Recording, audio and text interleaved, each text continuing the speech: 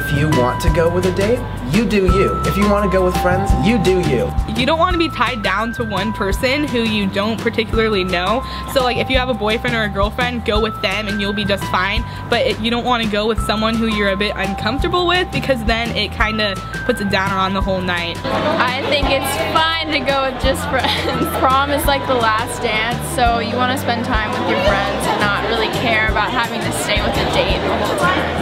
It's okay to go with just friends, because you can dance with multiple women without restraint.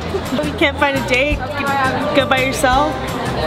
I think going with just friends is just fine, you know? You get to dance up on people, you have the promise without the commitment, you know what I'm saying? I think it's completely fine to go with your friends or with a date or by yourself.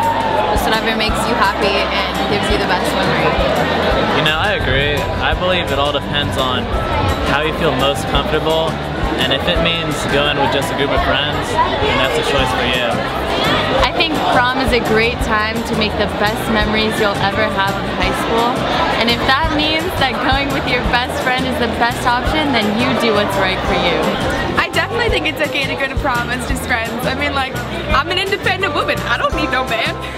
I think it's better to go to prom with just friends. There's a lot of pressure at prom to begin with, and it's better if you know someone that you just go and have a good time with and there's no expectations. I didn't go with a friend of mine and it just wasn't as good of an experience.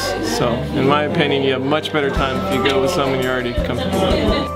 I'm a service dog. I can take you to the